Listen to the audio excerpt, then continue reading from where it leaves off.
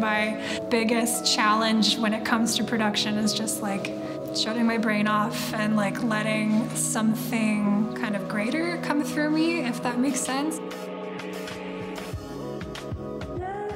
So I feel like I won't say best work, but like the songs that seem to resonate the most with other people are the ones that took like, 5 minutes to kind of sketch out and had very little thought going into it. That's not to say that like time and effort doesn't matter when it comes to production, but at least for like the initial sketches and initial songwriting process, I feel like the quicker you can get it out without too much judgment or overthinking, the better the result usually is. I'm originally from Olympia, Washington, and moved down to Southern California when I was 17, and was studying classical music and like kind of quickly realized that I wasn't the most inspired by that, and around the same time ended up discovering Ableton. As soon as I downloaded that software, I just my life changed and was like, oh my God, I just want to make weird experimental beats for the rest of my life. I started with piano when I was, I think 6 or 7 years old. Studied voice, guitar, played a little drums very poorly. Just all sorts of different instruments. I loved it all. And so it's been cool to kind of like have that background playing different instruments and then bring it all together with technology. What motivates me the most just throughout my lifetime, I guess, as a musician is this pursuit of like discovering a new sound or a new style, or like doing whatever I can to push music forward, to like push the language forward. Doing what I can to keep things evolving, like that endless mission is like really, really exciting to me, and it never ever gets old. I do always hope that when people listen to my music, it gives them like a sense of wonderment or discovery.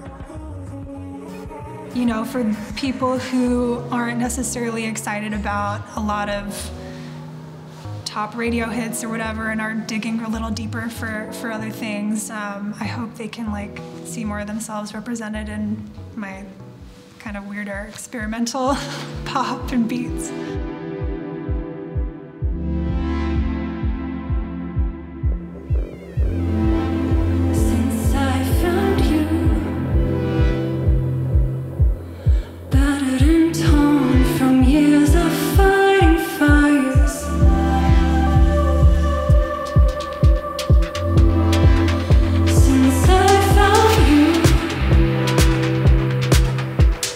Hiding your misses while you breathe.